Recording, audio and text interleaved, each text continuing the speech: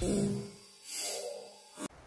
characteristic of mentally tough people is they're really good at making games out of things, which is really counterintuitive to what a lot of people would think, that a mentally tough person is serious all the time. But a really good mentally tough person is good at keeping lighthearted and just kind of making fun out of all the different types of situations and events they're put in. You know, Joe Montana was a guy who was one of the top football players out there in American football, and he was a guy that when he was going on game-winning drives could look in the audience, pick out people who were famous and be like, oh look, there's John Candy, for example. That's a age-old story that they tell with him, but it's just a good example of how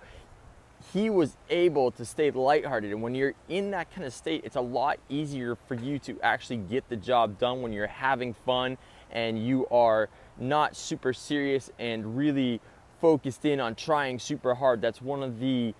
states of flow, in terms of just being in that state of everything's kind of just easy, just going with the flow, things are fun. And that is really when you perform at your best, versus really just forcing things and being super serious and strict with everything. So make sure that when you're going out there and you're doing your sales calls and presentations, you're having fun with it, and any kind of adversity that comes your way, or any kind of hard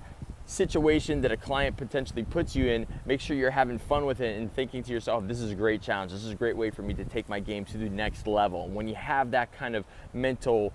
clarity and focus and attitude about things, you're going to be a lot more effective at actually getting top performances. This is Kerry Sullivan with another How to Kick Ass at Sales.com tip of the day, and I'll see ya on the next one.